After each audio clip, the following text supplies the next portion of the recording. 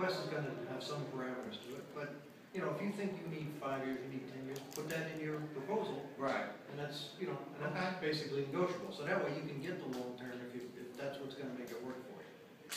So, and like I said, I don't know how many people are gonna come, you know, looking to the Right. space, but, Yeah, Steve, I mean, this is new ground for me too, so, now when should he submit a proposal like that? well, the procurement office, Brian Walton, will put out this RFP, okay, to the public, and everybody will look at it, and there'll be whatever parameters are on it.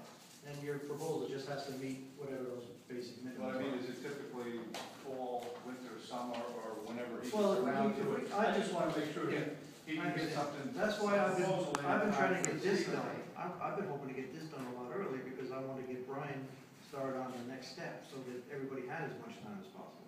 I mean, I was actually hoping we'd have something out, you know, like July, August.